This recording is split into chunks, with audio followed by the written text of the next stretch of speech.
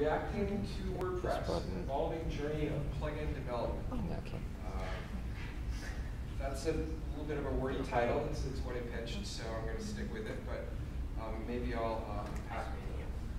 And I'm Jonathan Williams. I'm a developer here at Boston University, so welcome everyone. We're happy to have you. And let me get into what we're talking about. So I'm going to talk about the process that we went through to develop a particular plugin. There's not actually going to be a lot of code, but I'm going to talk about how we thought about the code. So reacting. What I'm talking about is heading to where the ball is going, not where it is, anticipating events.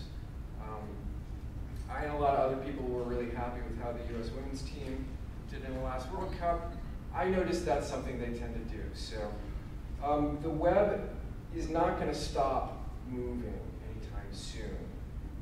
And in order to catch up, to keep going, we have to anticipate the outcome of changes that are in process, not just wait for things to be complete and then react on them. And also, it's a play on words, because React.js is crucial to how WordPress is moving forward, and we think it's strategic to where BU needs to go with our publishing efforts.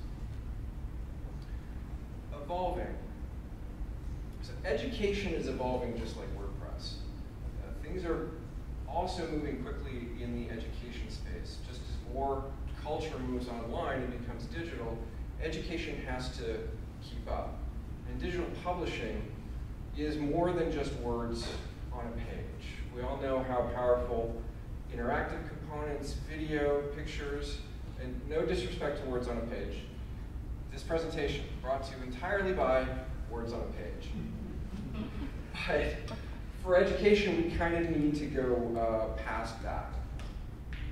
And as digital tools become more powerful, there's more online free content. What kind of content is going to win? What is it that people are going to pay attention to?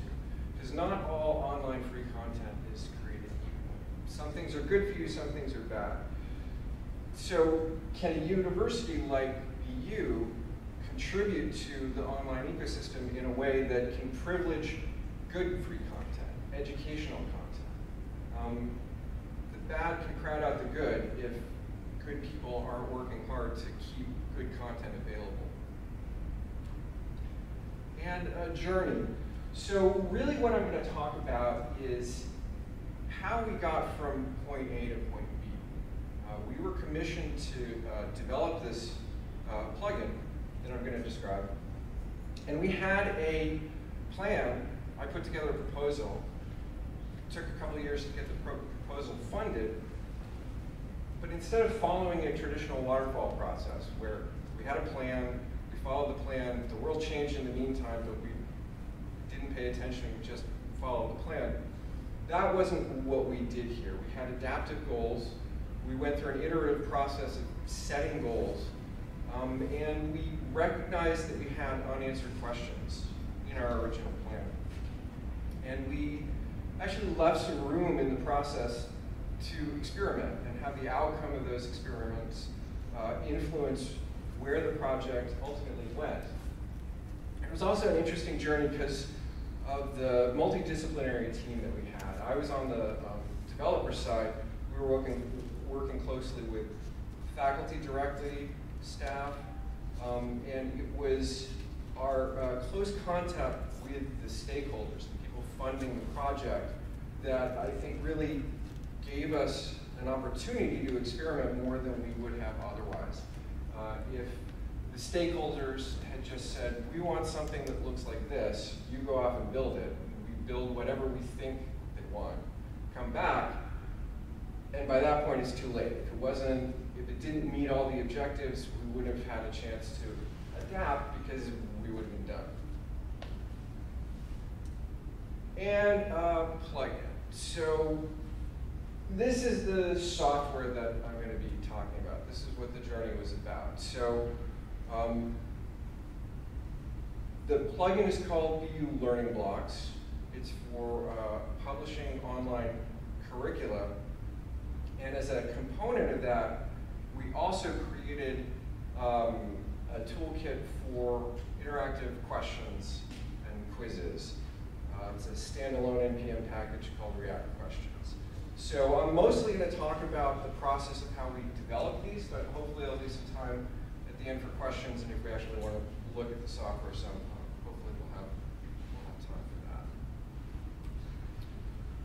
So Vue Learning Blocks is a WordPress plugin for lightweight, open online learning.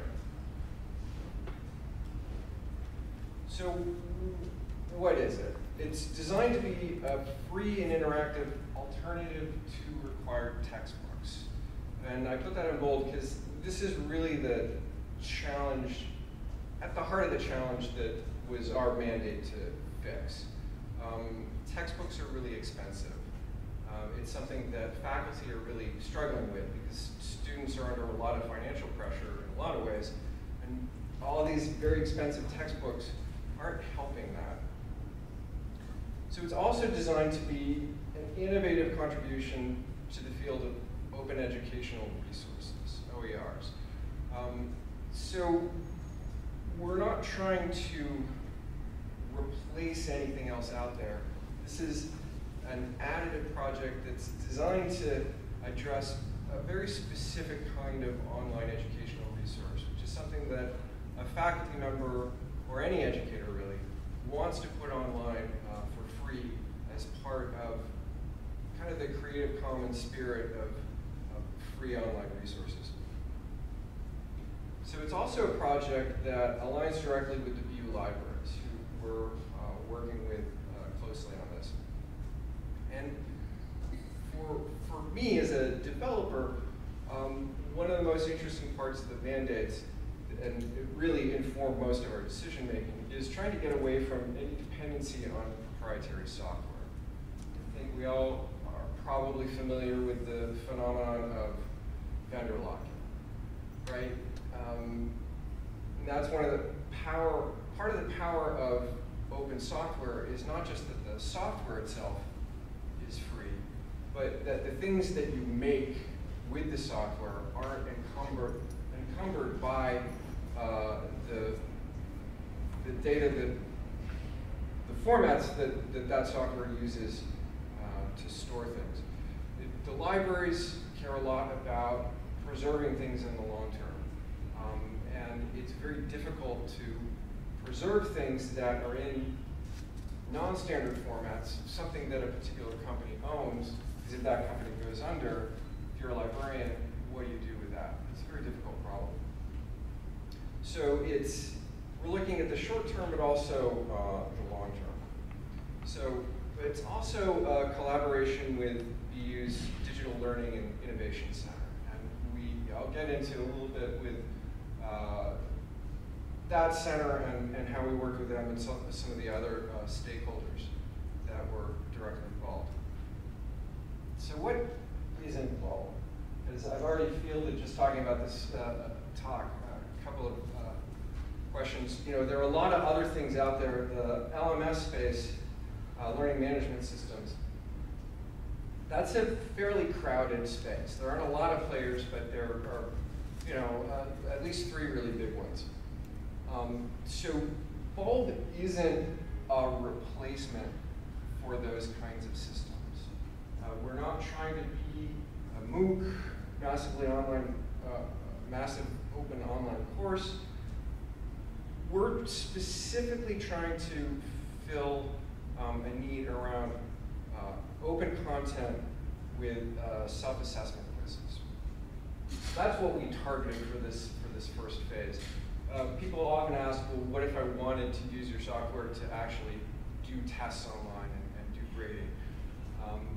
We've talked about that. That could be an interesting avenue for a future phase of development. But in order to address the primary concern of open online content, we're choosing to focus on a system that doesn't require that you sign in, for example. If I'm going to grade you as a student and you're taking a test, I have to know who you are.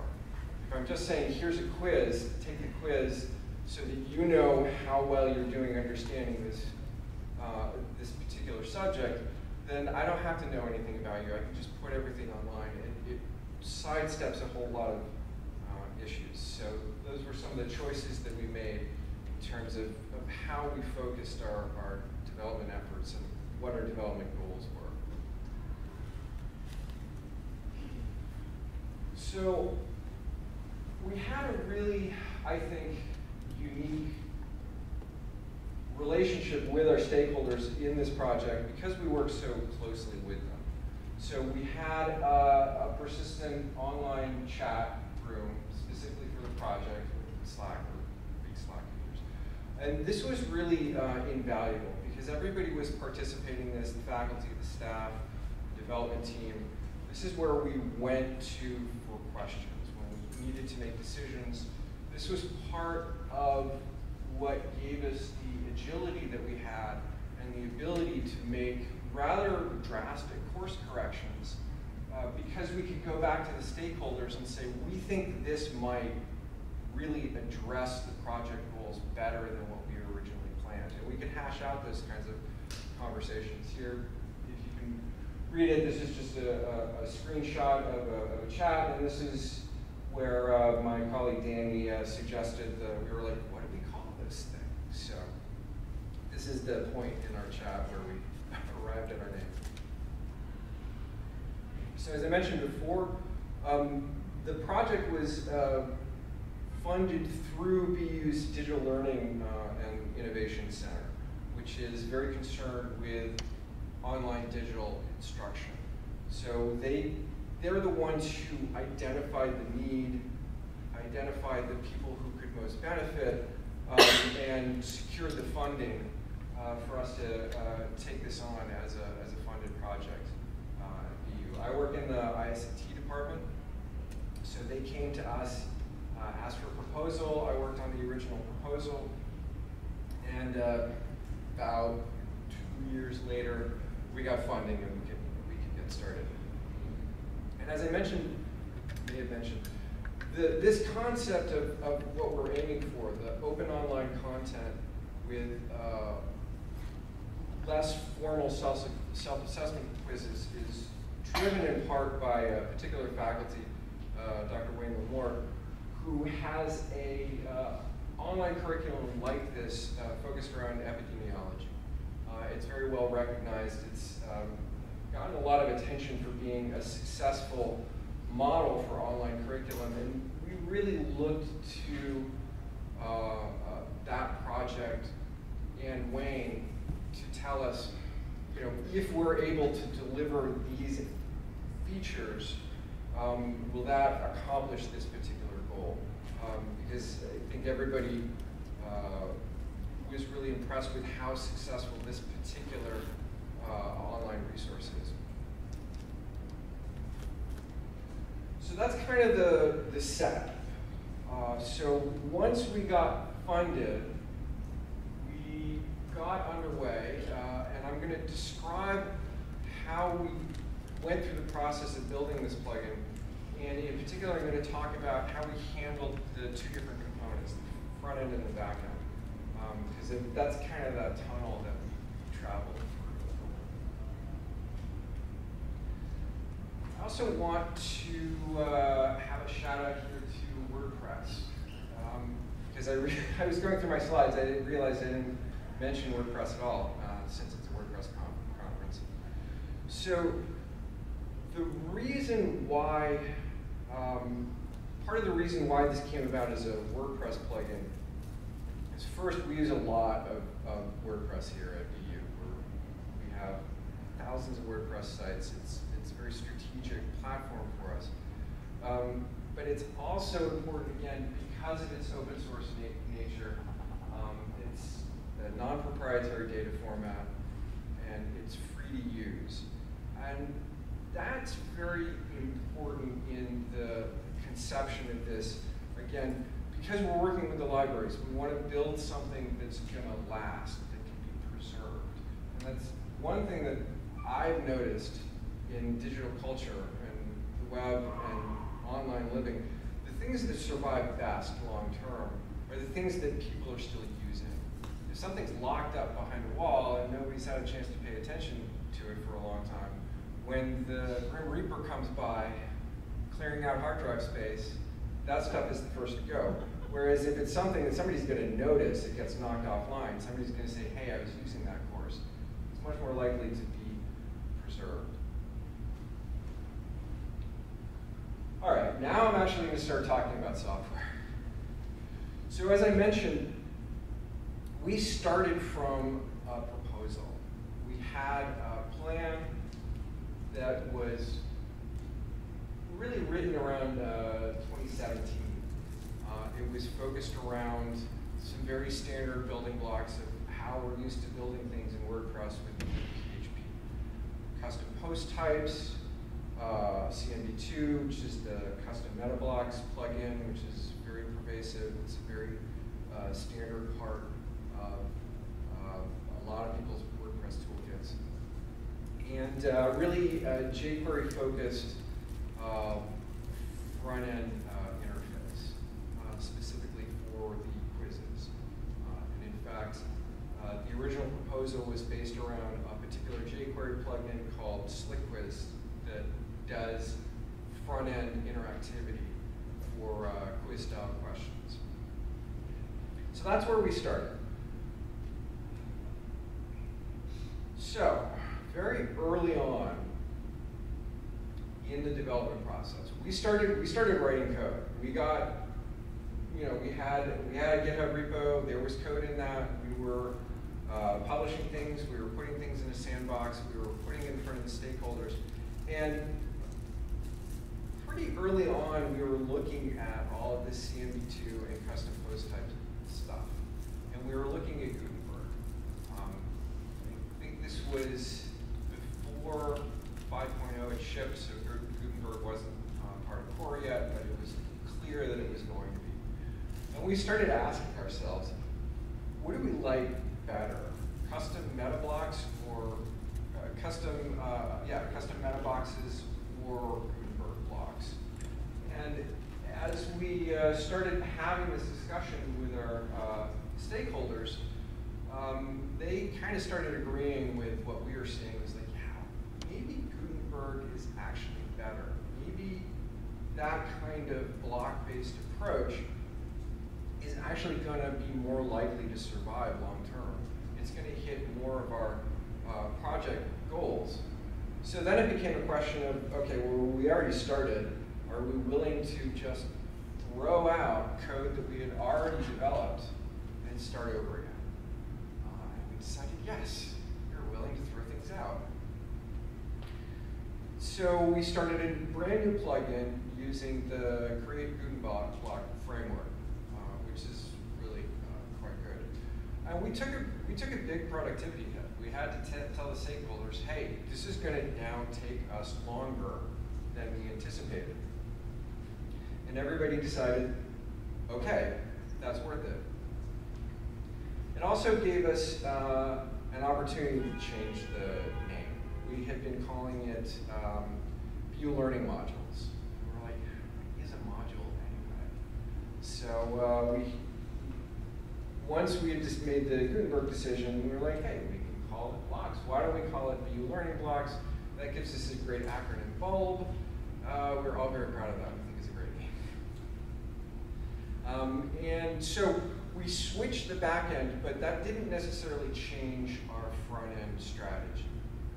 Right? So we're still like, okay, we're going to use SlickQuiz on the front end, but we're going to completely re-engineer what we're thinking for the back end. So as we developed, we started getting further into Gutenberg, into JavaScript. We ejected from the Create Gutenberg framework. That was kind of a big step for us, because then we lost kind of that keeping things updated within that framework, but it gave us the opportunity to customize our Webpack compile stage, gave us some more flexibility in our CSS and Sass handling. So that was, we talked about, do we want to eject, do we not want to eject? We went ahead, and that kind of furthered us down along very JavaScript centric path. But we still kept this slick quiz on the front end. One of the things that gave us is slick quiz works from JSON-based data format, essentially. The way slick quiz works is you assemble a JSON object, you give it to slick quiz renders the whole thing. So that, because we were coming from Gutenberg on the editing end, taking that and turning the Gutenberg block into a JSON object is actually very practical. And there's a great way to inject JSON into the front end from the editor. You can actually use WP and Q scripts to do that directly. It's kind of a pattern that we're starting to see. It's a little non-intuitive because it's not a script, right? Usually you're enqueuing something like your jQuery plugin, but you can just enqueue raw data into the front end using WP and Q scripts. So we knew that that might pop out at a certain point because we knew that we had question types that were in our spec that we were on the hook for that Slick Quiz didn't have. But using this JSON bridge of, okay, we're in Gutenberg, we're going to wrap everything up in a JSON object and just send it to the front end, and we'll worry about the front end later, was actually a really good strategy. Because we could concentrate during that part of the project development on the back end and solve all of our back end problems and still have something to demonstrate, say this is what it's going to look like on the front end without having to worry about those front end decisions for a while. So it gave us some breathing space to really work out what we wanted to do in the Gutenberg editor without getting tripped up in we can't have the stakeholders review this because there's no front end. That worked out pretty well, I think. So, once we got that worked out, then we started to face the question of, well, what are we going to do about the stuff that Slick Quiz doesn't handle? So this was the next part of that, that close collaboration with the stakeholders. We hit another one of those kind of articulation points in the plan. We knew that Slick Quiz might not be the thing that we would wind up with, but we specifically said that at the outset. So we hit this point and we're like, okay, since we're doing so much React for the Gutenberg editor anyway, what if we just wrote our own question component from scratch in React? We said, hey stakeholders, what do you think? And you know, that was quite a serious discussion because we were aware that it was going to be another one of these productivity hits. We would have to say, hey, this is going to take longer. But making that choice, we could be confident that we weren't going to wind up with just fighting with the limitations of a library that wasn't ours. If we were building it from scratch, we could be certain it was going to do exactly what we wanted to do. So my colleague Carlos dove into that and started building an entirely new React library. And it's React questions, and we're importing it as an NPM package into the Gutenberg plugin. So it's actually a completely standalone interface component. Anybody can use it anywhere for anything. It's just a front end thing. And that's the point where it's like, okay, we started with plan A, we replaced the front of the car, but we replaced the back of the car, left the front alone, then so then we wind up with a completely different car than what we started with. And I know from experience in IT projects, that's just not the most common outcome. It's much more frequent that you start out with a plan and reality be damned, you're going to wind up with the outcome of that plan, regardless of what else changed in the world. Here, we really kind of rebuilt the airplane while we were flying it. And that's kind of the gist of why I thought this might be a useful talk to describe how we were able to manage that process. So then, once we were in really an entirely JavaScript world, it gave us some more opportunities to leverage other modern frameworks.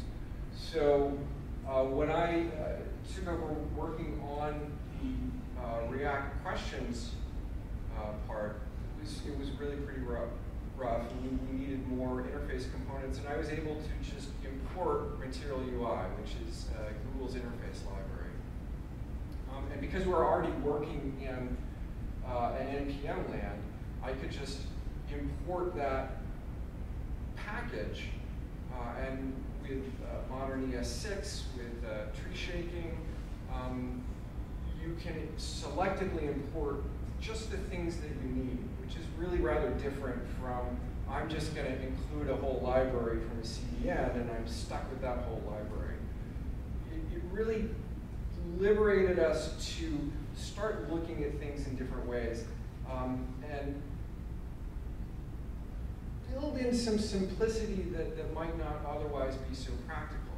If the complexity around how to handle, for example, accessibility for my radio buttons, if I'm offloading some of that complexity onto Google, let's face it, Google have billions of dollars to worry about that. We don't at BU. We're not poor, but we don't have that kind of money to write interface components. And because this is open online education, accessibility is a really, really core part of our mandate. That's an area where it's so easy for the existing tools to fall down. If we can deliver something that a blind person can also take our quiz, that's something that our stakeholders at BU care an awful lot about.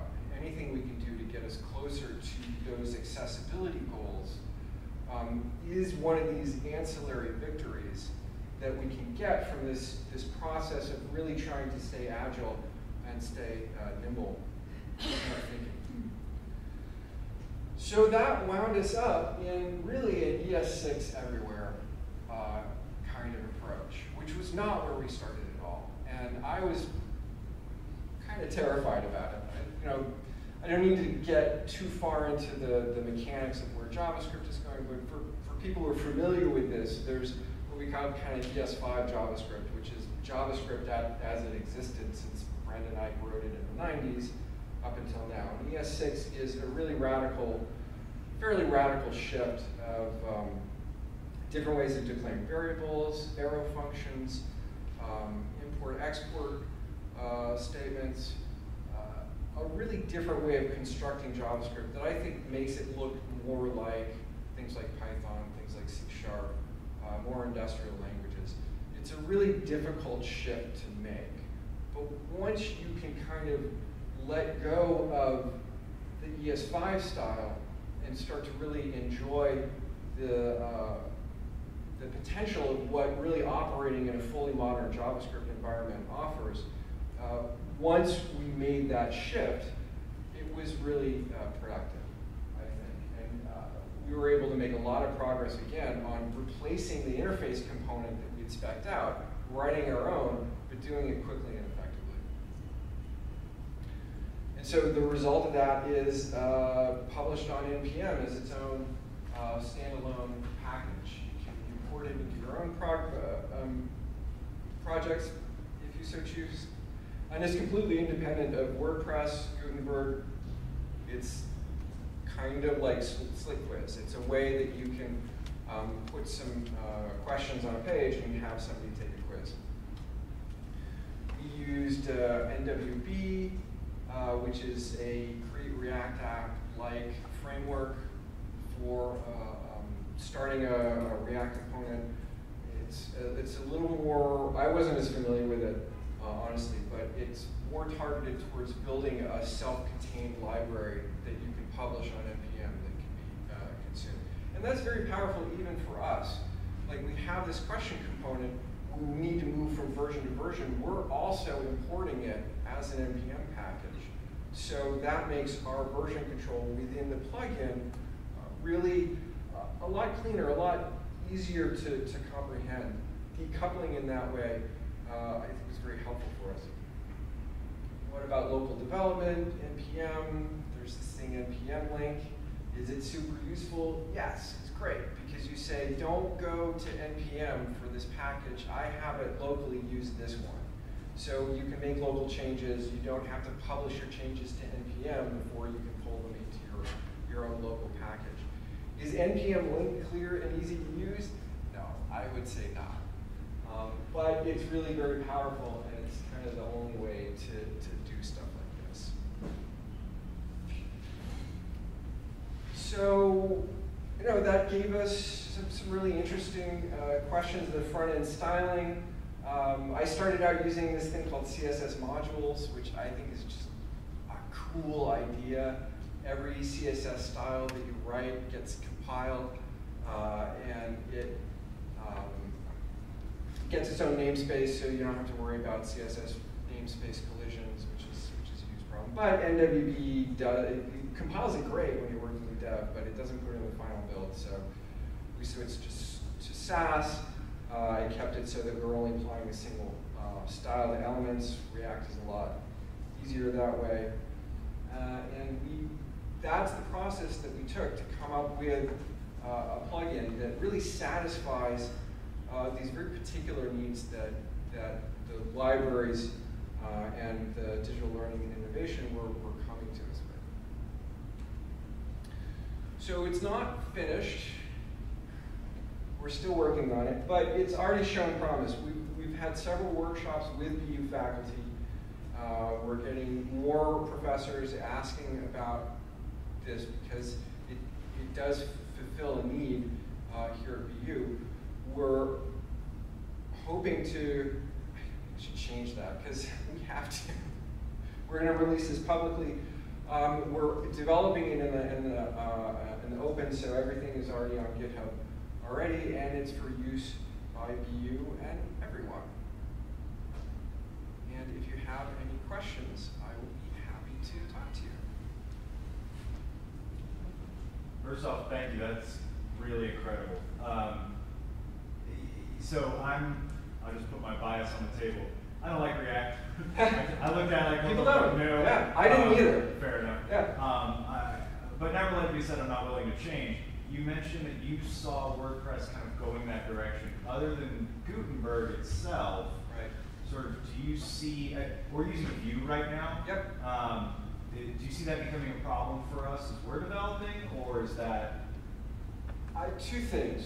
One, you say other than Gutenberg, and my immediate reaction is, yeah, what other than Gutenberg, right? Gutenberg is like an 800-pound gorilla. But Vue is great, and we're also using Vue at BU. So I see them as complementary. WordPress was also questioning itself heavily about React, right? Because of the heritage from Facebook. I think that's kind of one of the reasons why it's appropriate to be skeptical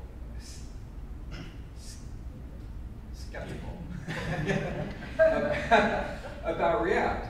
But on a technical level, because it is component based, it does. I was very skeptical of React. I was like, why are we doing this in React? Facebook has got plenty of attention. Why do they need it more? But I've been kind of won over. I've worked now with React more than I've worked with Vue, but Vue has a good reputation. Once you're not necessarily like PHP, your runtime is really the server, right? With React and Vue, your runtime is really the browser. Once you make that shift, as long as it compiles and runs in the browser, I think the distinctions aren't so important. I think it matters more what style of JavaScript you're using than what framework you're using, honestly. And I would say if you have the chance to make that ES5, ES6 transition, that to me is almost a little bit more important than what framework you're using. Does that help? That's great, thanks. Yes? So I think I got it right in the switch from backend to frontend, but then at the end you said that you're not using, that it's independent from WordPress, the Yes. question component. So the only bridge between the Gutenberg backend or the WordPress backend and the front end is the JSON. Exactly. Okay. Yeah, yeah. So we're still using, and again, that having that bridge really helped us keep the front end kind of loose and fluid until we were ready to nail it down. And we're still using WP and script. We're still actually, I meant to mention this, excellent question. We built our React questions package to consume exactly the same JavaScript JSON data format as SlickQuiz.